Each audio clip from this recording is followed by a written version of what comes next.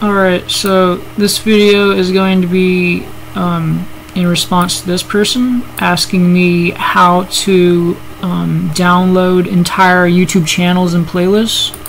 So here's the entire comment that I wrote that YouTube is not letting me post for whatever reason. I don't know if it let me post it at first, and then when I tried editing it, it no longer let me. I think it does that sometimes when you edit the same comment like 3 times, and then it kind of just like shadow bans you from commenting or something. So like any comment I try making from that point on, it just doesn't go through. I even tried making this comment and some other ones on different accounts, which didn't work, so it was like, what the fuck. Anyways, so let me just read this off. I'm gonna probably put this in the description too. I also uploaded this to a Pastebin link, which I might also include. So it says, alright, if you want to add me on Skype, by the way, my username is redeemmp, so if you want to add me, that's my username. So that way I can explain this, and I can also give you pointers for other commands, and any questions you have, just, you know, feel free to add me. Trying to save as much as I can. Yeah, so I'm basically trying to save as much as I can from people who are probably going to get censored. So if you want to be part of like a team or some shit, I'm down. Yeah, so anyways, to download YouTube DL, just look it up on Google or YouTube. I know that's not really helpful to say, but it's really easy, I'm sure, to download. You just follow the instructions and it should be fine. I'm using Linux, so I believe the command is sudo apt-get install YouTube DL. You just type that into terminal. So you just go to like cmd or terminal, and then you just type that in here, which would be sudo apt-get install YouTube DL. But again, this is on Linux, and you're probably not running Linux, which I would recommend you do get Linux. And then you just type this in, it'll ask you to put in your password. I'm not sure what the command would be to download it on Windows would be. You might have to go to GitHub or something, just look it up. I believe on Linux, not sure what other prerequisites you might need, like ffmpeg, in which case you could also likely download that easily with the same command, sudo apt-get install ffmpeg. Once you have it downloaded, you will need to generate a cookies.txt file, so it can use your browser cookies to download content that is age restricted. You can do this with a simple plugin on Chrome. There is getcookies.txt, that's the name of the plugin. It is offered by Raoul Shah. You can find it on the I think it's the Chrome App Store, whatever the Chrome store. Once you're logged in, you just click on the plugin and hit export, and it will export a file to your downloads folder called youtube.com/cookies.txt. You just rename that to cookies.txt and put that in the folder where you want to download the videos. So let me just pause real quick. Alright, so here's how you get the cookies. So here's this extension right here. As you can see, it says getcookies.txt. You go ahead and click on that, and then you'll see it says export. You just hit export like this, and then as you can see, it will download the file called youtube.com/cookies.txt, and you just rename it.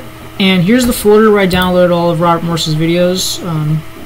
I do need to download his most latest videos, which I might have the opportunity to show you as I do that. So as you can see, there's all the videos.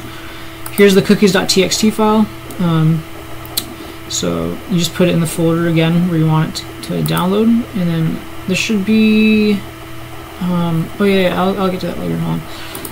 I was going to mention something else. Anyways, this next command is the main command I use to download YouTube channels. My command for YouTube channels, remove playlist, reverse for playlist. Anyway, so here's the command. I'm going to explain it one by one. So just the main thing you need to know here is if you're downloading a playlist, you remove this, because usually a playlist will be, it's just the way the new videos are added. I'll explain it. And then here's where you put the YouTube playlist or channel link, goes here. So you just put the link onto the YouTube channel where it says that. This will download the entire YouTube channel starting from the oldest video first. It will number the videos starting at 1. Write sub will write the subtitle file. Write the sub lang en, that will write it in English. Write auto sub will write automatically generated subtitles. I put both write sub and write auto sub in case subtitles were not uploaded by the uploader. It will then choose to download the automatically generated subtitles if they are available, and as a secondary option. I should say as. Alright, so basically I think like video uploaders, like the person who owns the channel, they can upload their own subtitles to use somehow. I don't know, I've never done that, but they're more accurate than the auto-generated ones generally, and so it'll, by default, it will do this one, but this is not available. It will try this one, and if neither are available, then it just won't download anything because it can't. And then over here, this will write the description into a text file that ends in the word .description. So I can show you an example right. Okay, it's kind of laggy. So here it is. See, as it says .description right there. If I open this up with the text editor, here's the description to his video where he puts all his timestamps. Alright, so add metadata will input in the video file properties extra additional information like the uploader, upload date, description, etc. Let me see if I can show a quick example. Hold on. So if I open this here, and I forget what it was, EXIF tool maybe? 833 WebM. Alright, so here's the properties. Let's see. If I were to right click and hit properties, it would log me out for some reason. I haven't been able to fix that. But I don't think this is it. This is something else. Yeah, this might not be it. It's supposed to say the uploader name. It's supposed to say like the date it was uploaded. Actually, it does say that, I think. I don't know. Or I don't know. That's not the date it was uploaded on YouTube. That's the date that I downloaded it. But anyways, all that information will be included when you put edit or add some. What was it? What was the command? Add metadata. Okay, that's what I thought.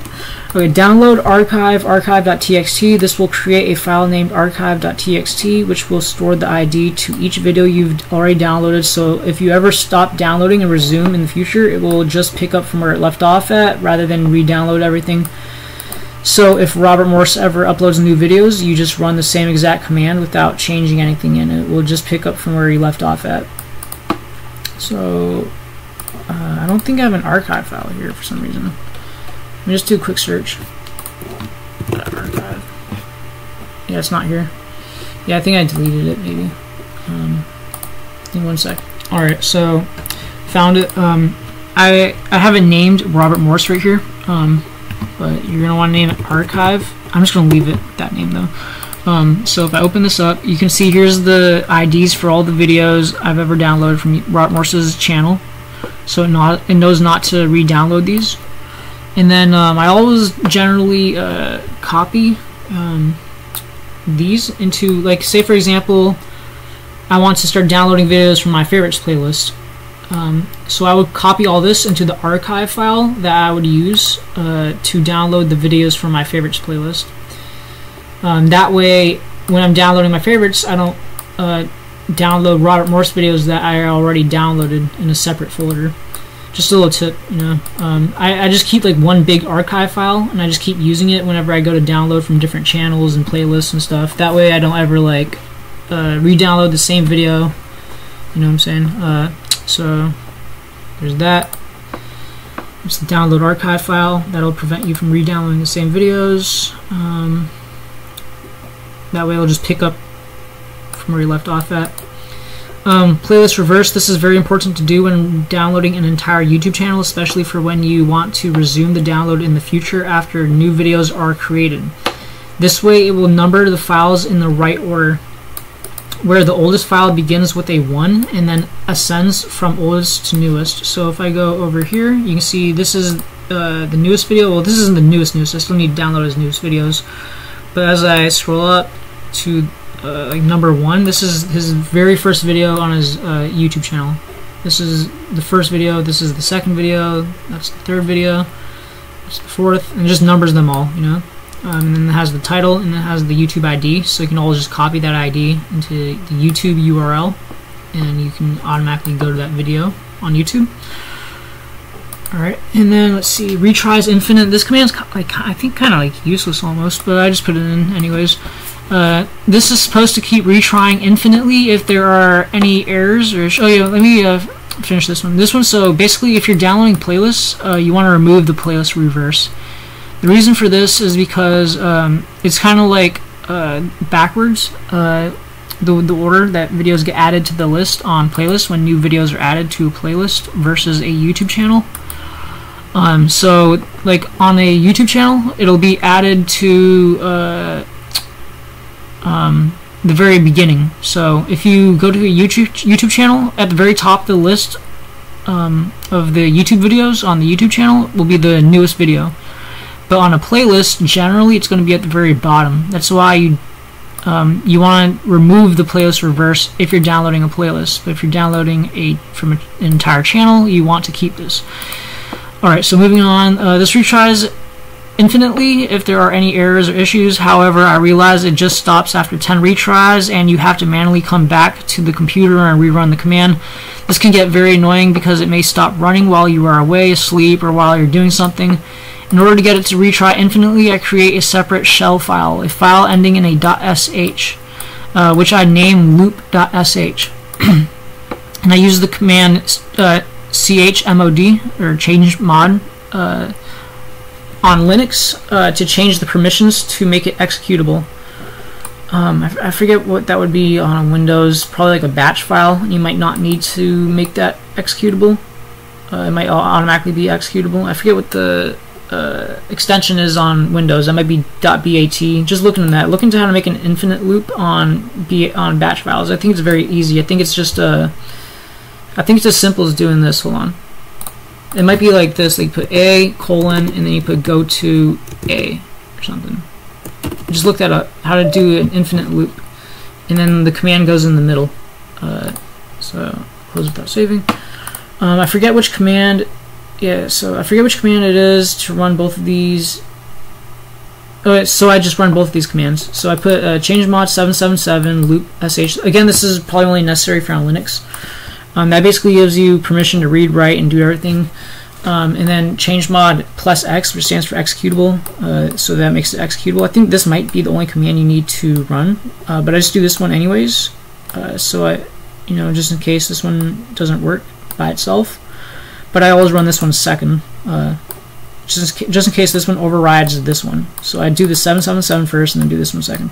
And inside this file you will create an infinite loop, like I just explained, and put the command in the loop. To run the file, you just type the command periods / or ./loop.sh. This is what the code looks like. While true, do, and then I don't know if you need the tab, but I tab anyways, and then I put YouTube DL, and I just copy paste the entire thing here, and put done. And then this last part is very important, which I probably should have mentioned earlier. When you download a YouTube channel, if you just want the uploaded videos from the channel that you are downloading from, and not all their individual playlists, the link you want to use will end in something like this, and it'll look like this. It'll be / it'll be youtube.com/c/RobertMorseND/videos. So it'll end in videos. It'll be the YouTube name in videos. You get this link when you click on the YouTube channel name. So when you go to their YouTube channel, in this case Dr. Morse, and then you click on the videos tab, and then copy the URL in the address bar. Otherwise, it will download all his playlists, I believe, if you just use the link that ends in this, and that's just the channel link. So the link to get his channel, I'll show you what I mean.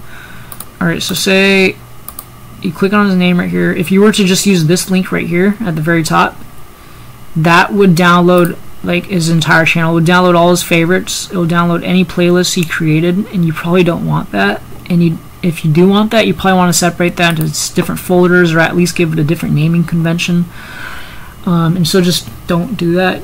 What you want to do is you want to click on the videos and then use this link right here. That's what you want. See Robert Morse ND videos. That way it only downloads his videos in reverse order. And that's how you do that.